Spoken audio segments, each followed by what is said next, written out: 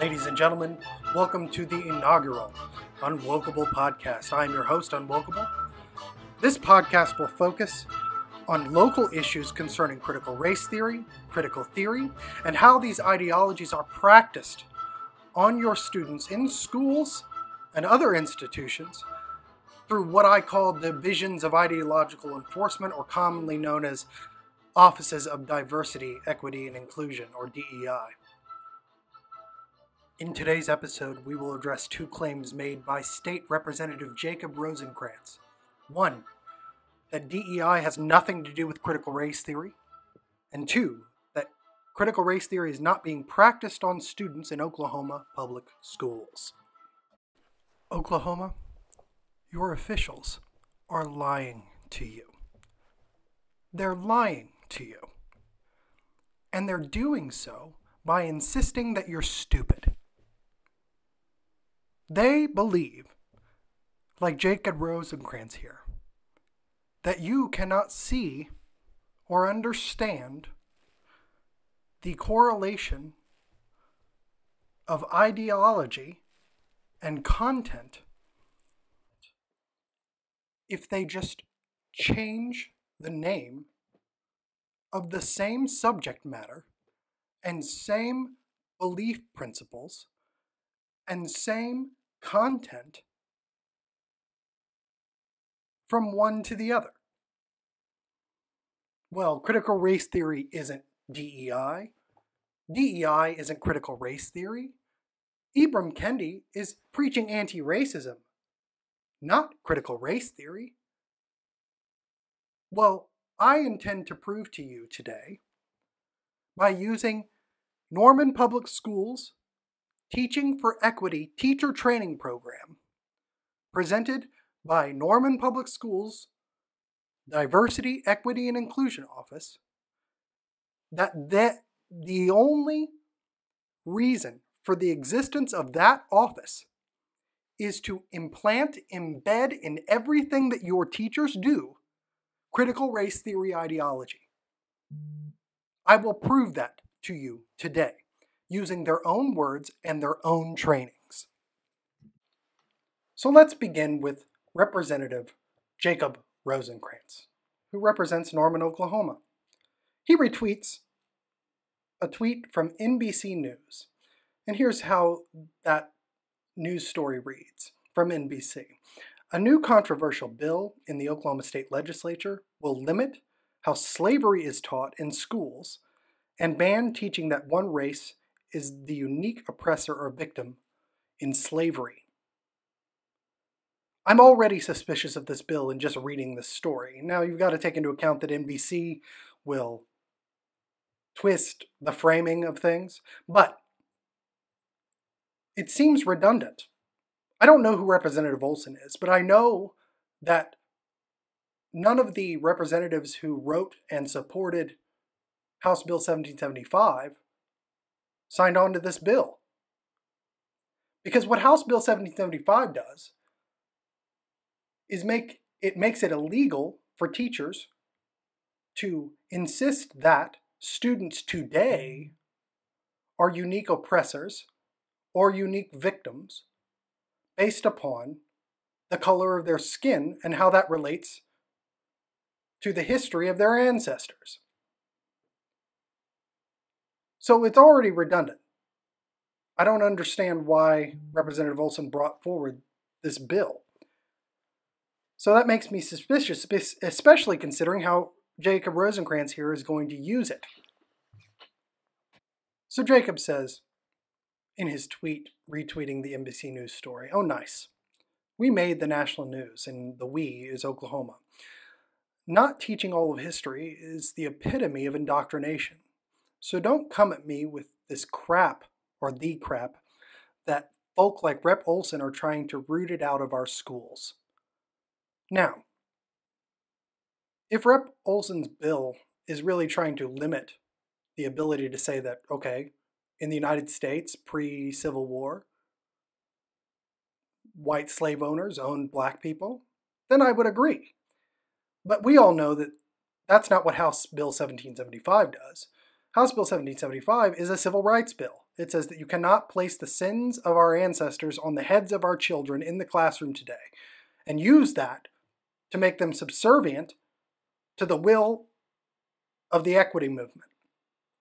You can't discriminate against kids today for the sins of their ancestors. That's 1775. But what he's also doing here is he's insisting that critical race theory, or implying that critical race theory is not in schools. So I respond, Congressman, you are being purposefully manipulative here. There's a difference between teaching and treating. The bill is poorly written, but with the change of that one word, it all makes sense. Do not conflate teaching history with treating children as historic oppressors. This is his response.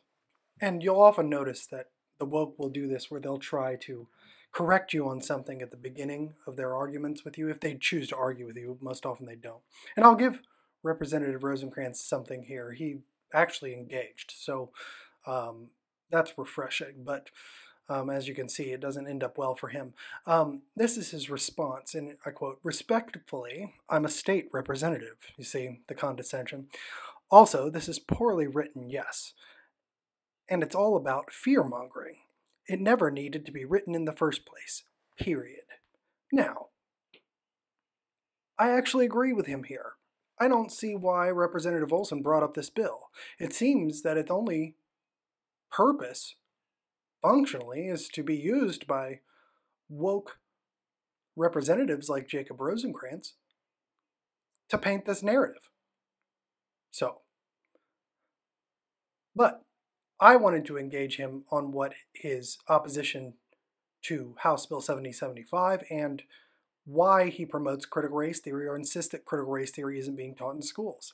So this was my response to him. I said, "Pardon my mislabeling. I'm apologizing for calling him a congressman. I took the colloquial use of the federal House representative and applied it to you, sitting in the comparable state house.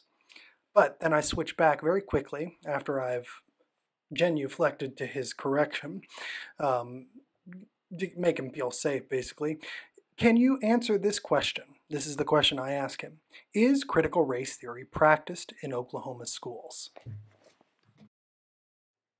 And he responds. He says, "All good, I appreciate it."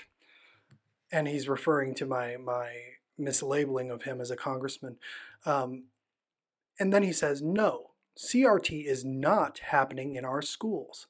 I've seen some teachers slip with their political preferences, both conservative and liberal, but I've never seen nor heard of the teaching of CRT nor indoctrination in our schools."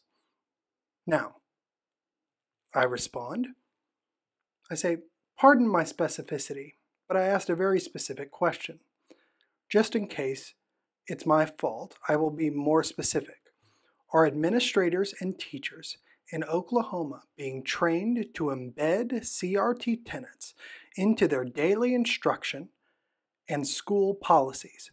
Is CRT being practiced in Oklahoma schools?" This is his response. Jacob Rosecrants. "Short answer is no. Folks don't seem to know what CRT is and isn't. CRT is a college-level elective for lawyers.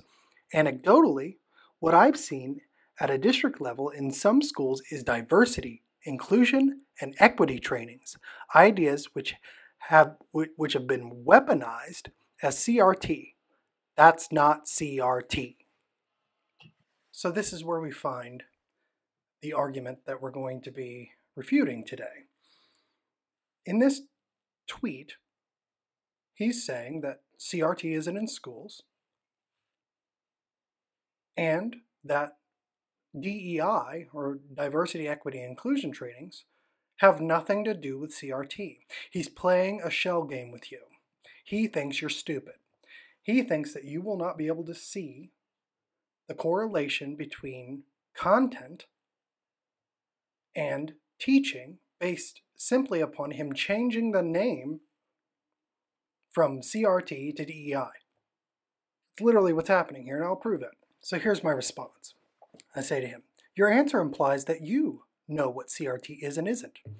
I understand, as named, CRT, has classically been a law course using that moniker. But what does it teach? What are its tenets? What ideas does it rely on to create a law school elective course? Can those ideas be found in ed? And this is his response. He says, Jacob Rosecrants says, and I quote, without going into too much depth on this, CRT is CRT, a college-level elective. Trainings on diversity, equity, and inclusion and equity are just that. CRT isn't in our schools. And, as an aside, the idea of large-scale indoctrination in our schools is not rooted in reality either. So as you can see, he is playing a shell game with you here, and I'll prove it. He's saying that DEI, because he's changed the name, is not CRT, just to believe him, based upon his word. He knows what CRT is. You should just trust that, even though he won't explain the tenets, even though he won't give you an explanation of what it teaches. He knows for a fact that CRT is not being taught through DEI. And therefore, because there are DEI offices all throughout the state now, CRT is not being taught or trained in schools. There's one really big problem with that, though. I don't begin conversations with the likes of Jacob Rosecrants unless I know for sure what I'm talking about. I have the receipts, Rep. Rosecrants. I have the proof that you are wrong and that you are lying and that you're pushing a divisive agenda designed to overtake our schools, our local municipalities, our states, and our country to an ideology that is specifically designed to refute and dismantle our constitutional system. See, because I know what critical race theory is. I know what it teaches. And I'm going to show you that it is being taught in Norman, Oklahoma public schools. So this begs the question, how do I know what critical race theory is? And how do I know that it's an agenda designed to circumvent the Constitution and take over our institutions with an ideology that will put identity ahead of all other considerations? How do I know that? Well, of course, they tell us. The critical race theorists, before the likes of James Lindsay and Chris Rufo decided to shine national light on what this ideology teaches, they were very, very open in both their writing and their speaking about what exactly critical race theory is and what institutions it has infiltrated and is designed to infiltrate. They have told us exactly what their plans are, and if all we need to do is read what they say to identify these things in the classroom, in teacher trainings, and in the federal and state government. So, I'm going to show you something right now. This is a book, a textbook written for secondary schools and secondary school teachers called Critical Race Theory, an Introduction. And in this book, it's by Gene Stefanjek and Richard Delgado, who are lead critical race theory scholars. And they're going to explain to you exactly what critical race theory is and exactly where it is in our systems. What is critical race theory? The critical race theory, CRT movement, is a collection of activists and scholars interested in studying and transforming the relationship among race, racism, and power. And power. The movement considers many of the same issues that conventional civil rights and ethnic studies courses take up, but places them in a broader perspective that includes economic, history, context, group, and self-interest, and even feelings and the unconscious. Here's where it gets sticky. Unlike traditional civil rights, that's MLK, which embraces incrementalism and step-by-step progress, critical race theory questions the very foundations of the liberal order, little l, including equality theory, that's MLK, legal reasoning, Enlightenment rationalism, and the neutral principles of constitutional law. Now, here's where it bridges out.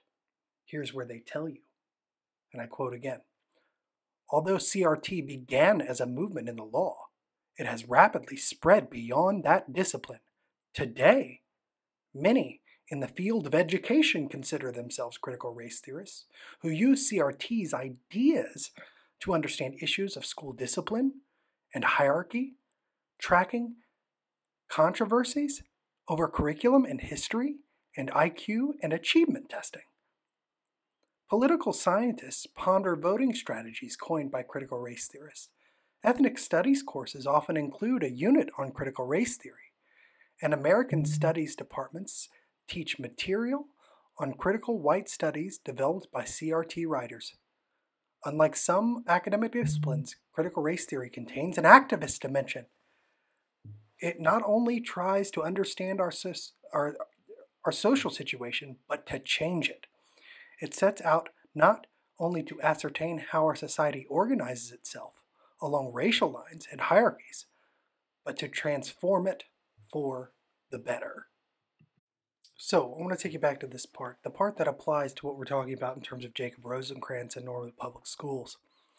The part of this that applies here is obviously, okay, although CRT began as a movement in the law, it has rapidly spread beyond that discipline. Today, many in the field of education consider themselves critical race theorists who use CRT ideas to understand issues of school discipline. This is the part that applies to K through 12 schools. Issues of school discipline and hierarchy, tracking, controversies over curriculum and history, and IQ and achievement testing.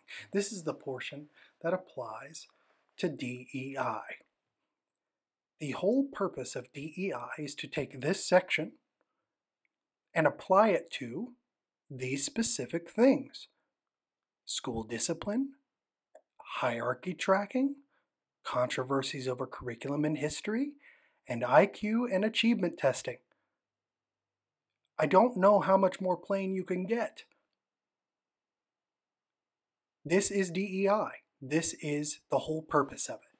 But I can hear you already saying, well, that doesn't mean it's in Norman, Oklahoma public school. This is Oklahoma. This is the reddest state in the country, UnWokable. There's no way. Well, there is a way. And I'm going to show you right now. So upcoming here is a snippet of an hour-long training session called Teaching for Equity from the Norman Public Schools DEI Diversity Officer, Stephanie Williams. And in it, she's going to reference Ibram X. Kendi, Mr. Anti-Racist himself. And she's going to insist, she and others will insist and have insisted, that Ibram X. Kendi is not a critical race theorist. She won't say that here. She doesn't need to. This is before CRT became a national issue. But she uses him here, and she uses his definition as to what your teacher should be doing to your students in their classrooms to help build equity, which means equal representation on the back end, percentage-wise, of, materials and power and privilege and opportunity. So engineering that on the front end, though, requires something. It requires something very specific, something illegal. So we're going to listen here. We're going to listen to how she represents Ibram Kendi and what she wants from you and your teachers and your students in the classroom every single day. Now, she's going to do another sleight of hand here. They won't use the term critical race theory, so she's going to talk about social justice education. Social justice education meaning that an education designed to create equity of outcome, percentage-wise, based upon the population or the identity or the color population of your school. She's also going to use the term anti-racist. This is a term coined by Ibram X. Kendi, and also the name of his 2019 National Book Award winning book called How to Be an Anti-Racist. So you have the term social justice education, you have critical race theory in the back of your mind, you have DEI or diversity, equity, and inclusion, and now you have anti-racist. And they are going to try to convince you, or they do try to convince you, that all of these are different and that they have nothing in common. But I'm going to prove to you over the course of this that they do. That they are exactly the same thing in terms of the way they are practiced. Because as we've seen in our last snippet of the book, that CRT has a activist component, unlike other scholarship endeavors. You must enact this ideology. And DEI and anti-racism is the enactment of critical race theory in our schools. Our social justice education, I have a quote here from Ibram Kendi, and it really, for me, sums up when we have heard, and there's so much conversation about becoming anti-racist. So one either allows racial inequities to persevere as a racist or confronts racial inequities as an anti-racist. Now, I'm going to pause here for a second. It is important to understand that Ibram X. Kendi in his book How to Be an Anti-Racist defines being racist or anti-racist specifically in terms of policy. Now, what has policy? Institutions have policy. Cities have policy. States have policy. But more on the ground level, schools have policy. And we can see here, this is our esteemed mayor of Norman, Mayor Bria Clark, doing her DEI training through the University of Oklahoma. And this is what she put up and what the DEI trainers at Oklahoma, at the University of Oklahoma, are teaching about how to be an anti-racist. This is what Ibram Kendi says in his book, How to Be an Anti-Racist. What is a racist policy? A racist policy is any measure that produces or sustains racial inequity between or among racial groups. Policies are written and unwritten laws, rules, procedures, processes, regulations, and guidelines that govern people.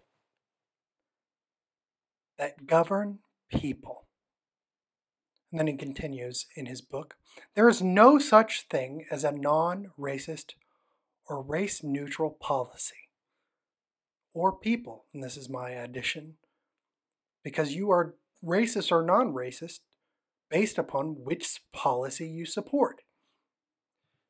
Every policy, and he continues here, every policy in every institution, in every community, in every nation.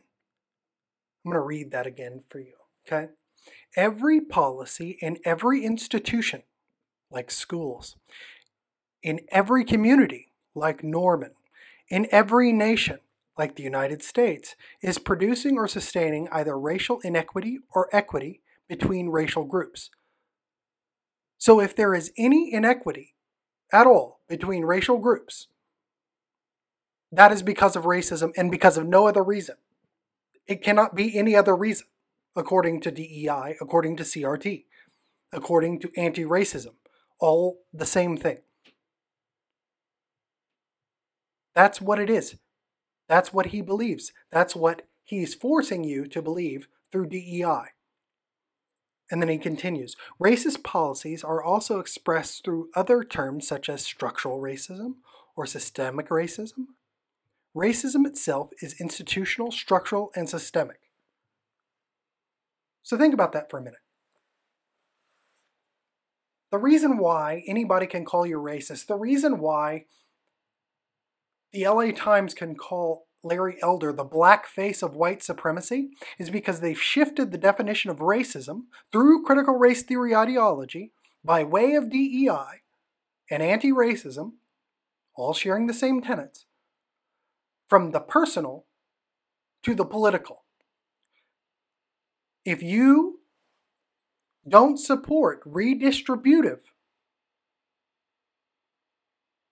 policies that artificially lift up people based upon, or lift up or discriminate against people based upon the color of their skin, you are a racist. And keep in mind, I just played you a clip. About how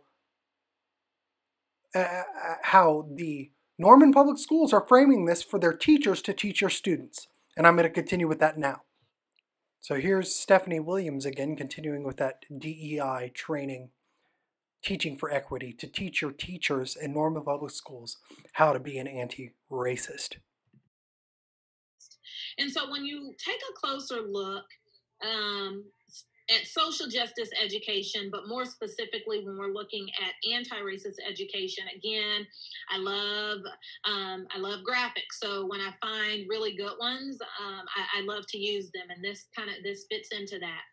So when we talk about becoming anti-racist, this graphic really looks at it as zones, and we've got the fear zone, the learning zone, and then we've got the growth zone. And you've heard me talk about growth a lot. And again, this is just another example of that's where we want to be. That's what we're striving for. Perfection doesn't exist.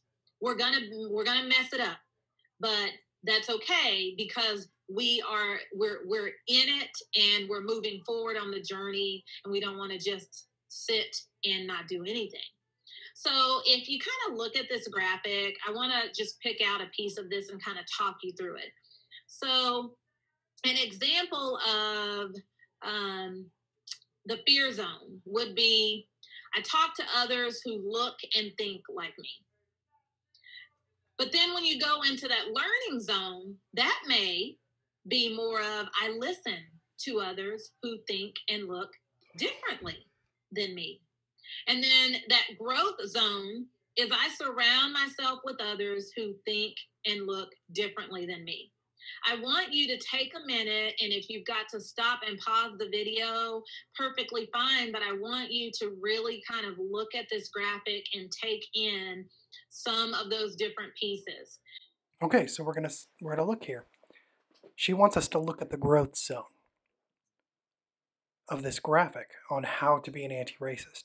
And she takes out the most innocuous part, and she talks about, well, I surround myself with people that look and think differently than me. So it must be noted here that in this graphic and in her explanation, that the people that you surround yourself as an anti-racist, and she's assuming she's talking to the people who disagree with her here, that have to change from the fear zone, who would be furthest away from her, right, into the growth zone, which is where she is, right, that in order to be on her team, in order to be anti-racist, in order to participate in social justice education, you have to surround yourself with people who look and think differently than you do right now. Now, she makes no qualification for, okay, well, if you convert everyone around you and everyone thinks and looks, thinks differently than you, then that's okay. Or thinks just like you, then that's okay. As long as they look differently than you, because you're, the historically oppressor. You're the historical oppressor. But now you can be an ally, right? But what she does not go into are the other points, the other aspects of the growth zone. She tells the teachers who were taking this training to stop and look at the graphic. And she explains the issue about being around other people who look and think differently than you, and then listening to other people, right? And then eventually adopting those viewpoints. But she neglects to look at any of the rest of what's involved in being in the growth zone. And you'll see that in the rest of the growth zone here on the outside, it takes anti-racist social justice education and puts it right in the pocket of public or institutional policy, which is Ibram Kendi's definition of being racist or anti-racist. You support policies that redistribute power, privilege, position, or anything else to people of the group for which he has the most affinity, right? Doesn't matter your merit, doesn't matter anything else, doesn't matter what you believe in your heart, what you think with your mind, what you speak with your mouth. If you do not support redistributive, anti-racist policies, you are a racist, because there's no racist or non-racist, remember. There's only racist and anti-racist. So he's putting you in a dichotomous trap, or a Kafka trap, right? You either agree and you're an anti-racist, or you don't agree and you're a racist.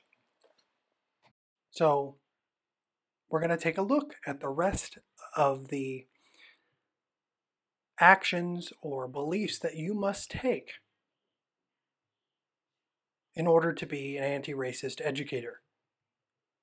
And as you'll see, it will all lead to how you enact or what you support in terms of school policy. Here we go. And this is in order. This is what is in the growth zone. Number 1, I surround myself with others, those who agree with CRT, DEI, and in the parentheses here is me. Okay, I just want to point that out. So everything out of the parentheses is from the graphic. I surround myself with others who agree with CRT, DEI, or who think and look differently than me. Okay, that's the first one. That's the one she mentioned. Number 2, okay, this is all going into now the things that you must do to be anti-racist that she didn't mention. Number 2, I identify, which when she says I, this is the people she's talking to. So the teachers taking this training, right, who are mostly white, okay, or a part of the historical or historically oppressive group, okay. This is number 2. I identify how I unknowingly benefit from racism, capital R, as defined by Kendi and Williams here. So racism, how you unknowingly benefit from policies that they identify as racist, okay. Number 3, I sit with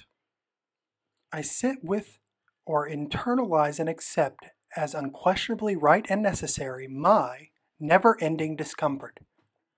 So, number 3, you have to, number 2 is you have to know, okay, that you benefit from racist policies, and that you have to sit with that discomfort and constantly let it inform your thought. Number 4, I don't let my racist mistakes, as defined by Kendi and Williams, deter me from being better or doing the work, as they often say. Number 5, I speak out when I see racism as defined by Kendi and Williams in action. That's policy, right? So any at all policy that may, because you can't really tell on the front end, that may lead to inequity of outcome between disparate groups based upon the color of their skin or their identity, you must speak out against. Teachers, students, administrators. Okay? Number 6, I educate my peers how racism harms our profession. So then it's a peer pressure issue, right? If you see it, then you must wield it against those who do not see it, even if they disagree, and let them know that if they disagree, that makes them a racist. I educate my peers how racism harms our profession. Then number 7, here's the thing. I yield positions of power to those otherwise historically marginalized. So you as an ally, if you are an ally, that means you cannot be a part of the group they're a part of, right? If you're a white person, you cannot be black, right? The next step for you after you educate is you must, if you are in a position of power, you must yield your position of power to someone who thinks like you now, but does not look like you. And the last one, and this is what brings it right into Kendi, this is what brings it right into what we discussed in critical race theory in introduction. I promote and advocate for policies and leaders that are anti-racist, as defined by Kendi and Williams. So, you promote policies that redistribute opportunity, power, resources, and positions based upon the color of someone's skin. That's what you must do in order to be an anti-racist. If you're a white person, if you're just a person who's a part of any historically oppressive group. This is a power grab, and this is DEI. And so I'm going to take you back one thing here to just close the circle on this for a minute. I'm going to take you back to what critical race theory is from our critical race theory and introduction, just to close the circle. So here we go. A reminder, what is critical race theory? Critical race theory, CRT movement, is a collection of activists and scholars interested in studying and transforming, because remember, has an activist component. That's DEI. That's anti-racism policy. DEI's only purpose is to enact anti-racist policy within institutions. That's it. But here, the movement is a collection of activists and scholars interested in studying and transforming the relationship among race, racism, and power.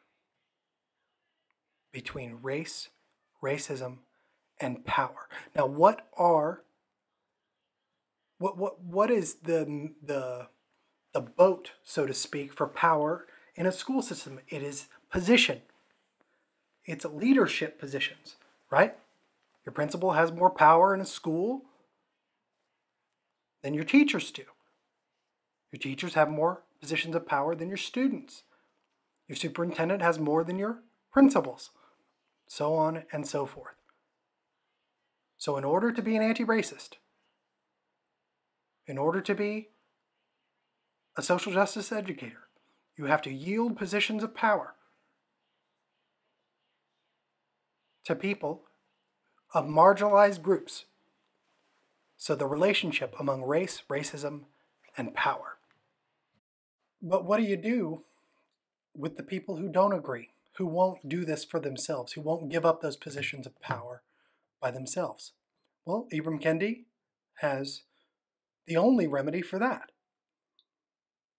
And here we go. This is from the same book that she's quoting.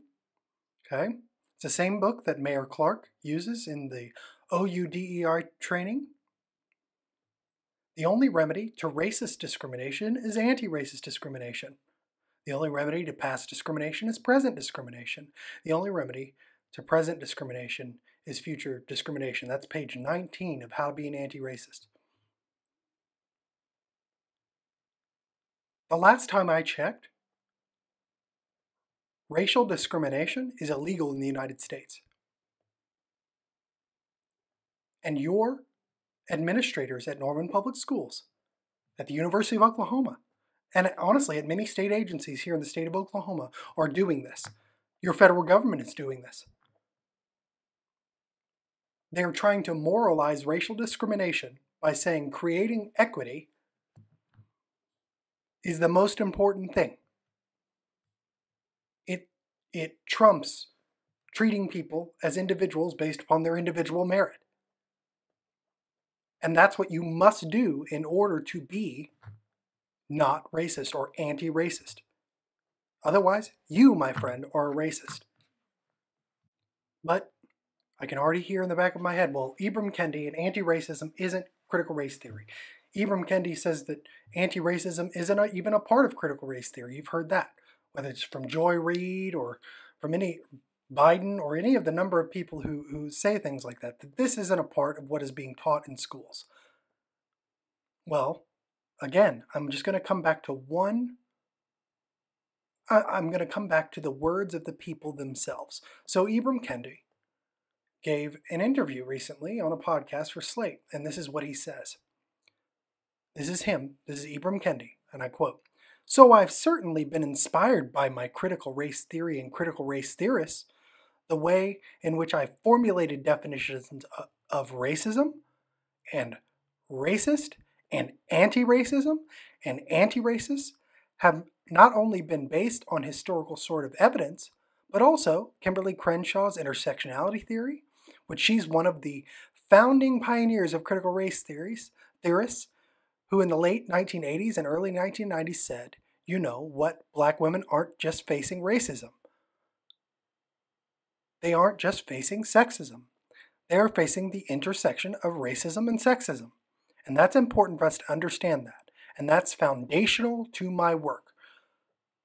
So critical race theory is foundational to Ibram Kendi's work, and Norman Public Schools is using his ideology, quotes from his book, through their offices of diversity, equity, and inclusion to implant CRT ideology in action, in policy, in your public schools here in Oklahoma.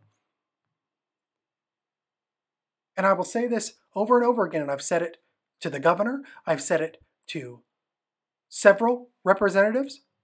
This is not a curriculum problem. This is a personnel issue. Because as long as there are offices of DEI roaming around and saying you must do everything that you do in order to be not racist or anti-racist, you must support policies that redistribute opportunity based on race. Now, where's the explicit link between DEI and Ibram Kendi? It's actually pretty easy to find. Because Ibram Kendi, right after the George Floyd incident, and he was getting millions of dollars donations from companies like Twitter and Amazon to support his Center for Anti-Racism at Boston University. He wrote this. He wrote an article for The Atlantic. And in that article, he lays out clearly what the federal version of DEI is to be, because this is how it functions. He says, to fix the original sin of racism, Americans should pass an anti-racist amendment to the U.S. Constitution that enshrines two guiding anti-racist principles. Racial inequity is evidence of racist policy, and the different racial groups are equals. The amendment would make unconstitutional racial inequity over a certain threshold, or a certain percentage, as well as racist ideas by public officials, with racist ideas and public official clearly defined. It would establish and permanently fund the Department of Anti-Racism, or DOA, comprised of formally trained experts on racism and no political appointees. The DOA would be responsible for pre-clearing all local, state, and federal public policies to ensure they won't yield racial inequity, monitor those policies, investigate private racist policies when racial inequity surfaces, and monitor public officials for expressions of racist ideas.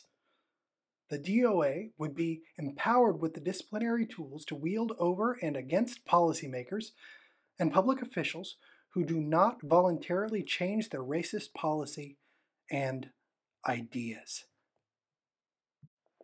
So the Department of Anti-Racism would pre-clear any ideas for any policy. And I'm going to tell you right now, that's exactly what is happening in Norman Public Schools.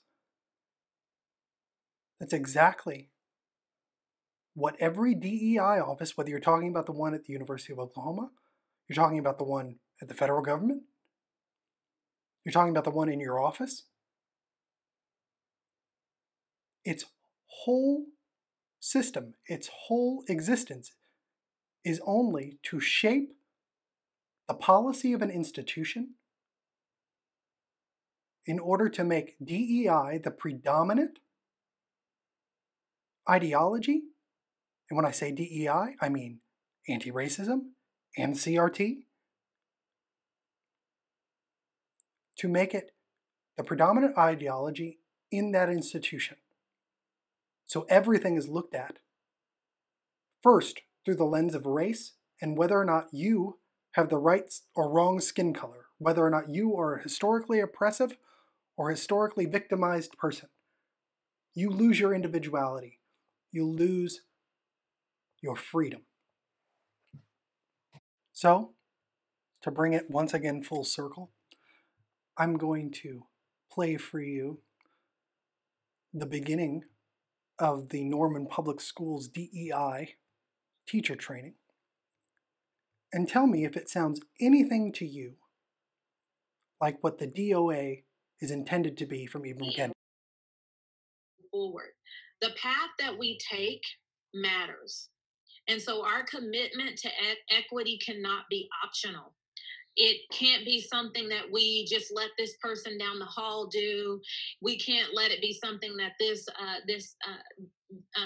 a certain committee focuses on. It needs to be, although those are all great pieces, the equity conversation is one that, as Rihanna said, we need people to pull up to, and that's everyone. So embedding and integrating this work into everything that you do is so critical. And I want to say this, it's not just enough that we say we celebrate diversity, because celebrating diversity doesn't necessarily do anything to change the inequities that exist for marginalized populations. So we want to go a step further with that. And we must ask ourselves, do we want to look better or do we want to be better? And so this training is one of many supports that will be in place for you all as we take on this DEI commitment as Norman Public Schools, as a group, as a whole that's in this together. So there it is, Norman. There it is. Embedding and integrating this work in everything that you do is so critical. The work being the work of DEI, which is a direct enforcement arm of critical race theory ideology in your public schools right now. That's what's happening. And they're doing it right under your nose. And guess what? 1775 isn't doing anything about it. Because, again, all of the teachers are trained to ingrain this in everything you do. You won't see it in standards. You won't see it in curriculum. Because it's designed to fly under the radar. You have a choice. You can let them deceive you by the shell game of names, or you can apply your brain to what you're actually seeing. That's where we're at. So, the three pillars of critical race theory, or the work as defined by Norman Public Schools DEI. You have critical race theory, the ideology, anti-racism, the ideology in policy, and then divisions or offices of diversity, equity, and inclusion, which is the institutional enforcement of ideology and policy. They are the divisions of ideological enforcement. And their entire job is to inform redistributive discriminatory policies, to moralize racial discrimination in the name of creating equity.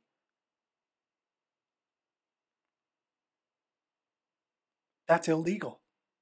And every single official that is supporting this and promoting it is violating the Civil Rights Act. Every single one of you. And every single one of the politicians, like Jacob Rosecrants, who insist that this isn't in your schools, is not only lying to you, but they are promoting a violation of federal law. And I'm going to tell you right now, this is more ingrained into your schools than you have any idea. Ask your teachers how many times they've had to walk around the school and see what's on the walls in terms of what's promoting equity and what isn't. Equity requires discrimination on the front end of a policy. That's the only way to ensure that discrimination will create equity.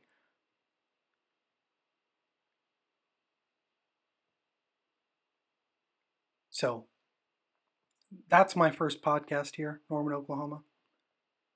And I hope that you're listening and looking, and that you keep a discerning eye towards what's going on in your schools and actually pay attention. Because we are very, very close from this ideology dismantling our society. The society that over the last 250 years has produced every piece of technology you're listening to right now. They did not exist at all before this society was created, because this society was built around Enlightenment rationalism and the neutral principles of constitutional law. And that's what this seeks to destroy. And you won't be the ones that suffer the brunt of it. It will be your children and your grandchildren who didn't grow up in the America you grew up in. I'm going to tell you. We cannot be nice for the sake of being nice. We can't. We have to call this out for what it is. It's racial discrimination, and it's got to stop. We cannot allow this to destroy our country and the lives of our children.